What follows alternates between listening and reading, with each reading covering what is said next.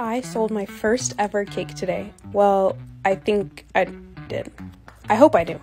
One of my customers was coming to pick up her cupcakes today, and she told me very last minute her cake baker canceled on her and asked if I could help. I was very honest and told her that I've never sold a cake before, but I've been practicing so I could try. I said, I'll make it. If you don't like it, you don't have to get it, and if you like it, you can buy it. I also have no idea how to price cakes, so in the comments, let me know how much you would pay for a cake like this. She told me she wanted just something super simple, one tier with a cross and her son's name on it for his communion. She sent me an inspo pic, and I really did my best to try to replicate it with the color she wanted.